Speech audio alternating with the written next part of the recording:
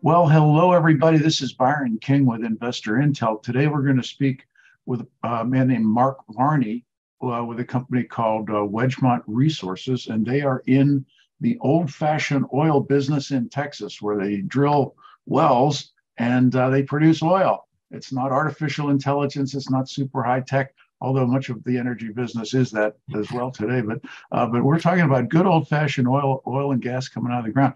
Hello, Mark. You have a company that's new to many people in the market. Many of our viewers probably don't know much about you. Tell us about Wedgemount. What is this company that you put together? Yeah, thanks, Byron. Wedgemount's a newly listed company just in 2021, and we are a brand new entrant into the Permian Basin, in particular the eastern shelf of the Permian Basin in central Texas. We announced our first asset acquisition on December 31st of 2022, and we are now working on our first acquisition just south of the town of Abilene, Texas. We anticipating adding more assets to the portfolio in our immediate core area over the coming months. And some people have asked us, as a Canadian listed company, why Central Texas? I think it's pretty important. Obviously, it's one of the most prolific hydrocarbon basins in the world. And we had the opportunity when we first looked at the area to partner with an established turnkey operator with a 40-year track record in Central Texas that brings us the relationships with the local industry, with the local landowners, to really give us, we feel, an advantage over some people as far as doing deals and getting work done in this part of Texas. So that's an absolute key for us. There's a multitude of financially strapped operators in Central Texas here because of the downturn from 2014 to 2020. I think everyone should be familiar with that. Obviously, oil prices before even COVID, from the fall of 2014 through 2020, it was some pretty tough times. So there's a lot of distressed owners who are keen to sell. Well, that brings up an interesting point there. So here you are, you're in Texas, which knows a few things about the oil business. They've been doing it for 140 years. And so you've just mentioned distressed assets, people are looking to sell. I think when a lot of people think of the Texas oil industry today, they think of, the booming Permian Basin, which is what's going on. But you're not there exactly. You're over to the east of that in a more traditional area of vertical wells. This isn't all fracked up like a pincushion or whatever. So what is it that you're doing in this area? What are you bringing to the table to the owner operators out there? Why would they want to work with you? Yeah, Byron, you hit the nail on the head there. So as most people know, the large shale operators kind of in the center of the Midland Basin, from kind of Midland, Texas, west to the New Mexico side. And those large operators, everyone from ExxonMobil to Chevron to Pioneer Natural Resources, have literally sucked all the resources, including people, equipment, capital, technical expertise, out of the conventional central Texas oil industry, which really has been the backbone of the industry there for 70 or 80 years. So everyone is focused on that area. And obviously these larger companies, in order to grow and to move the needle, need these large shale targets over thousands of acres to grow production.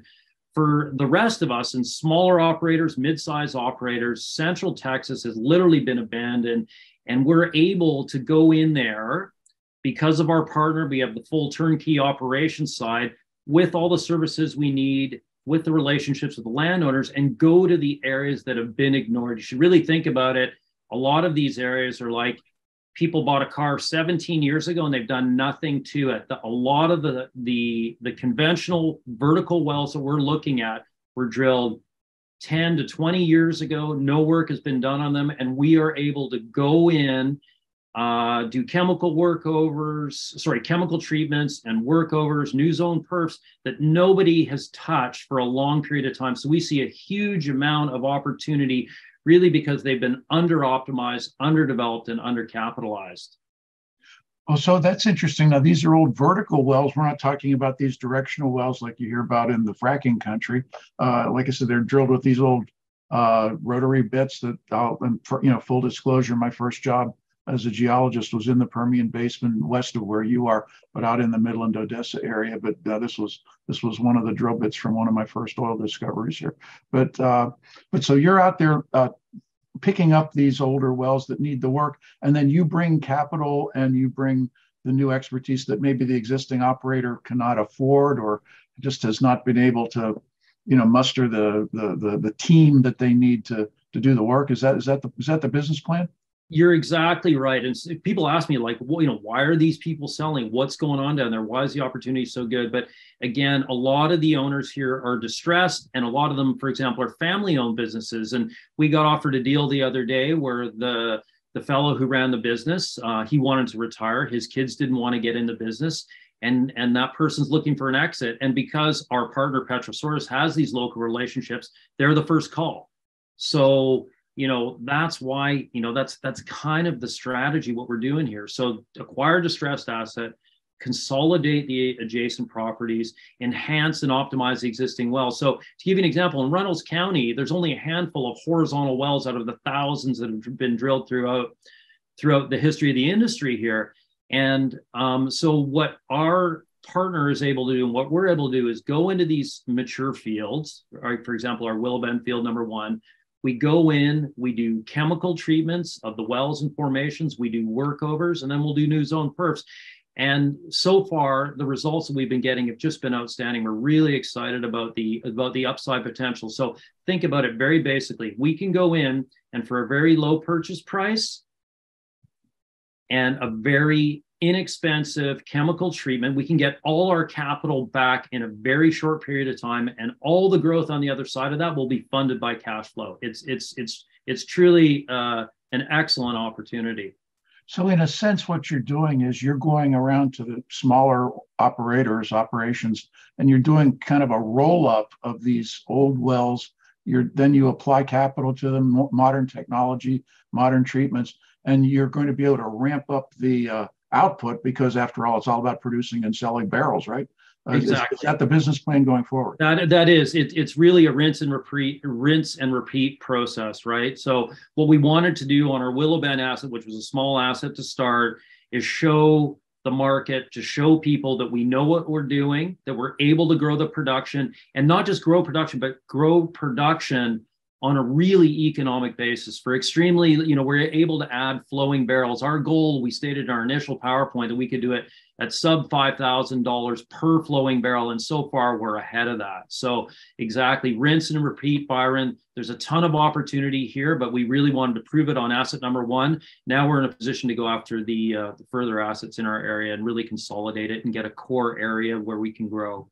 So that's an interesting number. So for $5,000 per barrel of increase, and then you figure, pick a number. Let's say $50 a barrel. Let's use a really super conservative number for right now. So in 100 days, you basically get your money back. 100 days times $50 a barrel, you'll get your $5,000 back.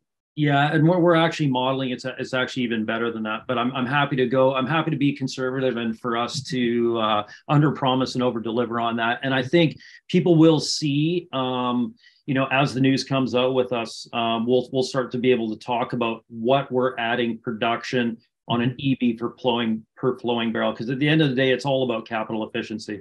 Yeah. Okay, Mark, we're going to wrap it up here for the viewers out there. Tell the viewers, where are you listed? How would they buy your shares? And obviously you have a website, but where are you listed and how would people buy your shares? Yeah, we're listed, Byron, on the CSE in Canada. Ticker is WDGY. And we're also listed on the OTCQB. Ticker is WDGRF in the US. Most liquidity is in Canada, however, at this point in time.